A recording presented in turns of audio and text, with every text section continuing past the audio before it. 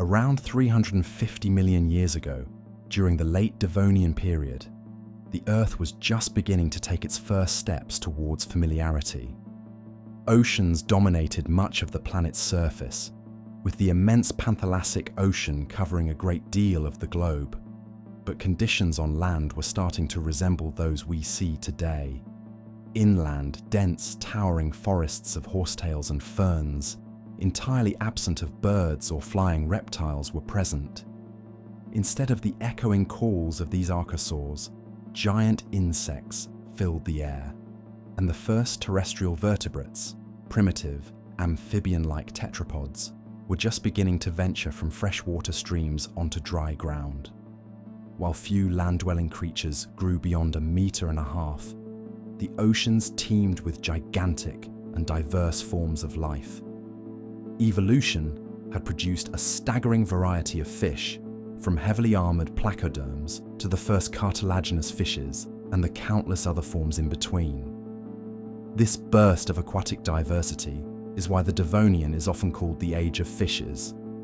And among these many marine marvels, one predator stands out as the era's most iconic: Dunkleosteus terrelli, a massive, armored placoderm whose terrifying jaws have inspired artists and directors alike.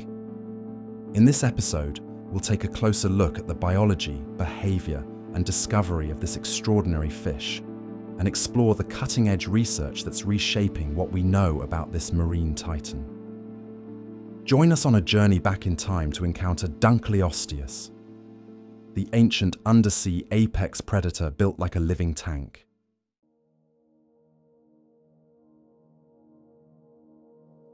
Dunkleosteus belonged to a group of prehistoric fish known as placoderms, a name that translates from Greek to mean plate skin.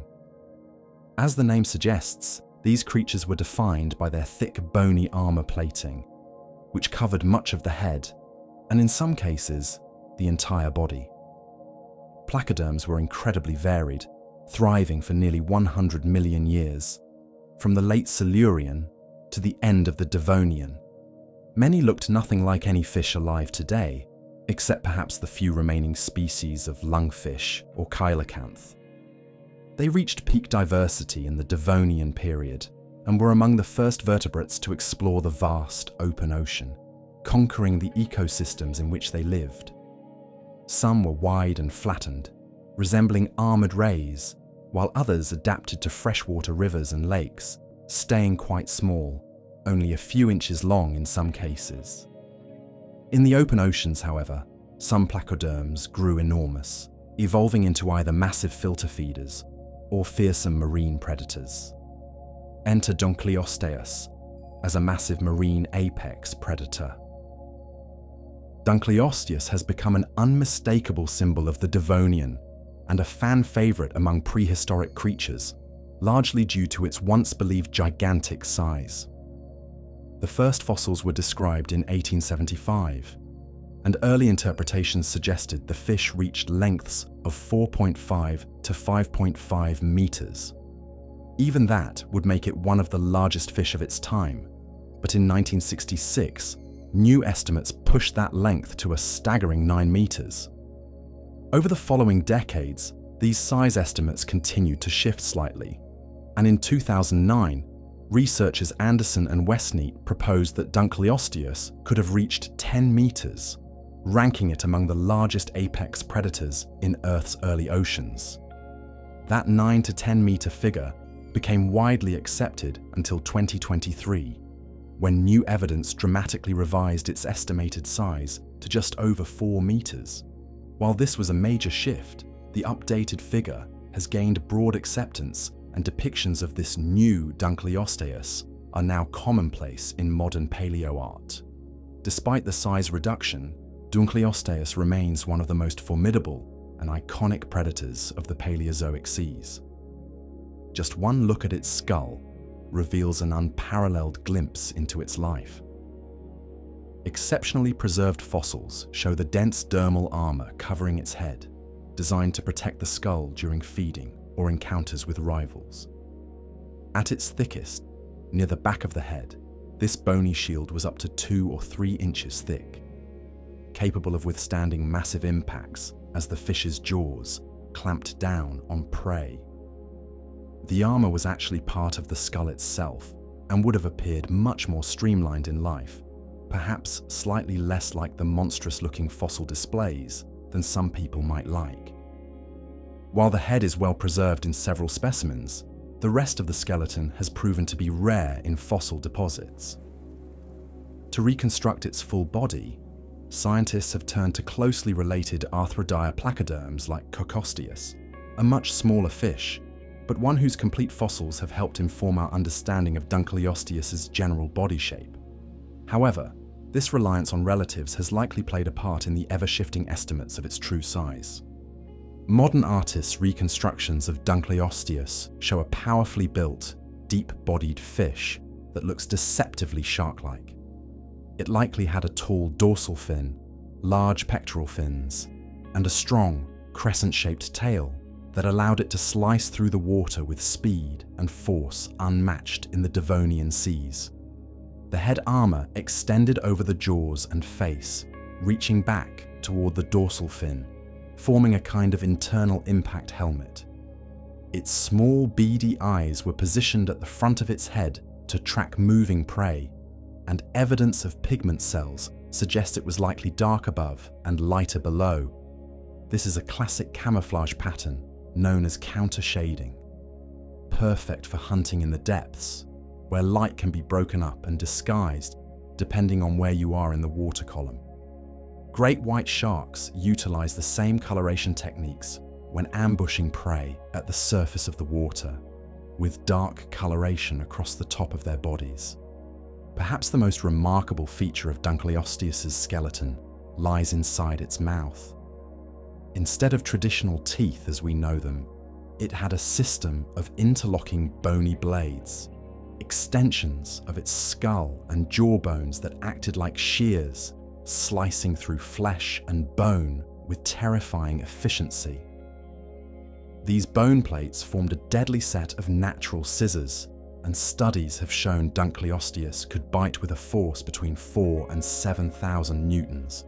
For a fish that isn't a shark, this is an extraordinary degree of pressure to be capable of applying on another animal, making Dunkleosteus a highly adapted apex predator, even without the titanic size it was once thought to possess.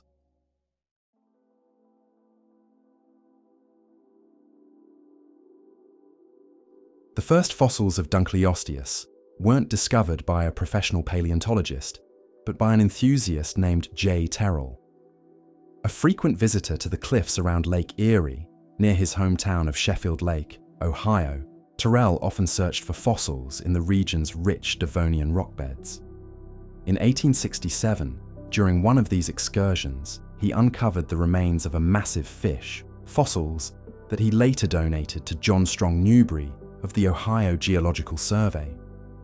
Newberry studied the material closely and initially classified the animal under the name Dinictis hertzeri, but this decision didn't stick for long. As more fossils surfaced in the same region, including additional large Devonian fish, it became apparent that distinct species needed to be established to differentiate the finds. The species Dinictis terrelli was introduced, this time to honor Terrell himself for his discovery. It wasn't until 1956 that the fish gained its current name. That year, French paleontologist Jean-Pierre Lehmann examined the fossils himself and noticed key differences between existing Dinictis fossils and Terrell's specimen. Concluding that it deserved its own genus, Lehmann assigned it a new name, Dunkleosteus. This was in recognition of David Dunkel, a prominent paleontologist and former curator of vertebrate paleontology at the Cleveland Museum of Natural History, known for his work on fossil fishes from across the Paleozoic era. The suffix osteus comes from the Greek word for bone, so Dunkleosteus terrelli can be loosely translated as Dunkel and Terrell's bone. While Dunkleosteus terrelli is the largest and most iconic species in the genus, it's not the only one. Fossils from this group have been found far beyond Ohio and even outside of the wider North America. Though Dunkleosteus terrelli is mostly known from the central United States, other Dunkleosteus species have been discovered in Belgium, Morocco, Poland, Russia, and parts of the northeastern US, showing that the genus was geographically widespread and varied in form. To date, 10 species have been proposed under the Dunkleosteus genus, but only 4 are currently recognized as valid by the scientific community: Dunkleosteus terrelli, raveri, tudorensis, and ambliodoratus.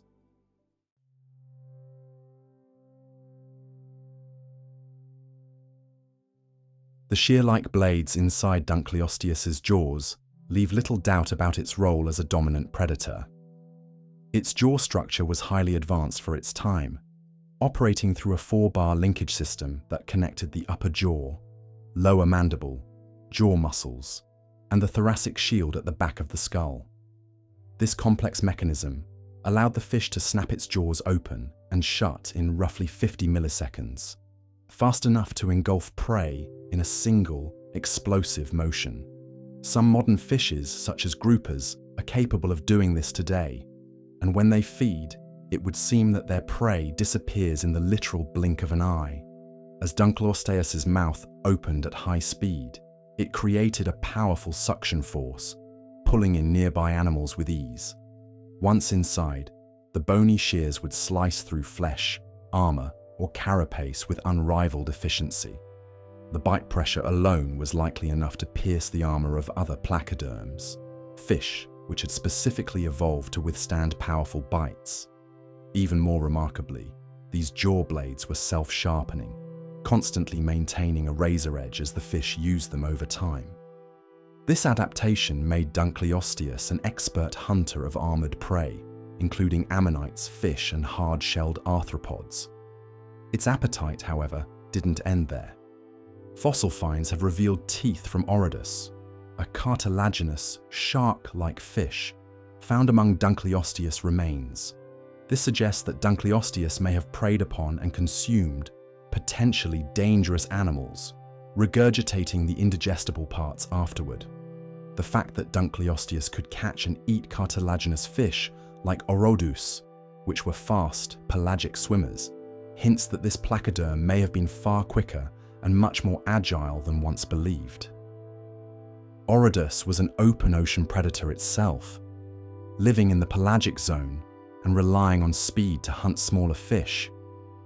To successfully capture such a swift target, Dunkleosteus would likely have needed to utilize significant bursts of speed in the open water. Exactly how fast it could swim remains uncertain, as fossils of its tail and fin structures are still limited, but the clues we do have paint the picture of a surprisingly nimble hunter. The reproductive strategy of Dunkleosteus has also been the subject of ongoing research.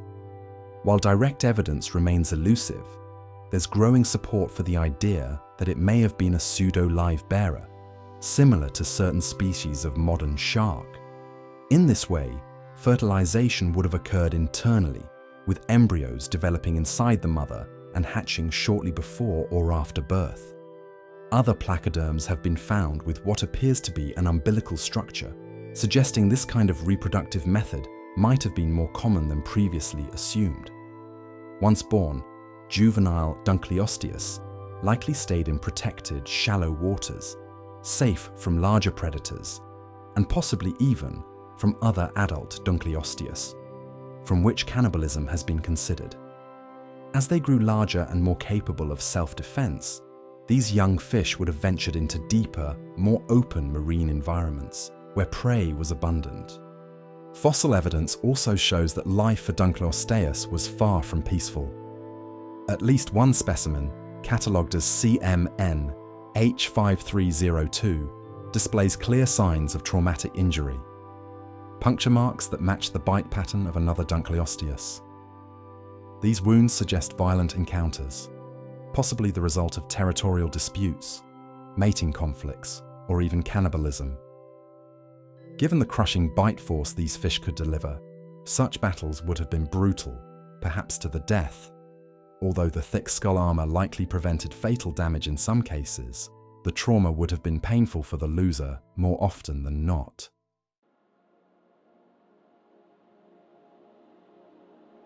So, that was a rundown of Dunkleosteus, one of the most fearsome prehistoric fishes of the Paleozoic seas. While Dunkleosteus is not quite as large as scientists once imagined it to be, this fish holds a special place in the hearts of many paleontology enthusiasts and is without a doubt one of the most iconic animals of the Devonian. With any luck, scientists will soon be able to unearth more of this fish's remains, so an even clearer image of what it looked like in life can be obtained.